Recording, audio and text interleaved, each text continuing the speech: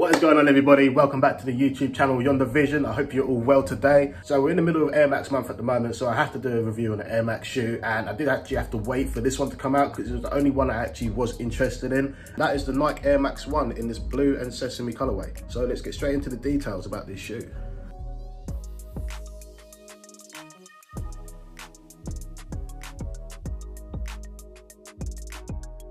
At the moment, there's been a few releases that have caught my eye, but I think this is the one that I really wanted to see in hand out of all of them so far, apart from the Air Max 1, which is releasing this week, so let's keep an eye out for that review. When it comes to the materials, it comes in this corduroy, which comes all the way around the shoe, even on the swoosh as well, in this sesame colorway. On the bottom, it comes in this sort of sail off-white color.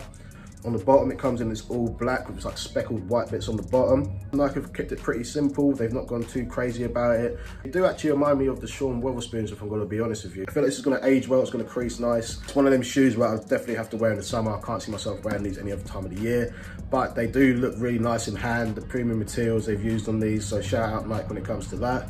When it comes to the fit of these shoes now, these actually do fit like any other Air Max 1, so I wouldn't have to worry about that. You could probably even get away with a half size up if you wanted to, so don't even stress when it comes to the sizing of these. These do fit like normal Air Max 1 shoes. So just go with your true to size and you'll be absolutely fine. Now when it comes to the price, I paid, I think it was $150. I'm really bad with prices, so please don't kill me. They will probably go for a bit cheaper. I can't see these selling out everywhere, so usually with Air Maxes recently, they release and then 2-3 weeks later or even a month later, they'll go hit the sale racks, usually on like sneakers and stuff or something. So just keep an eye out for that. You can use discount codes, whatever, to try and get a discount off. Don't pay full retail. I'm only paying retail so I can get the reviews out. So just, yeah, don't rush into buying Air Maxes or anything recently. Just wait for the reductions and you'll get a better price, cheaper. Just wait it out and try and get a pair for under retail.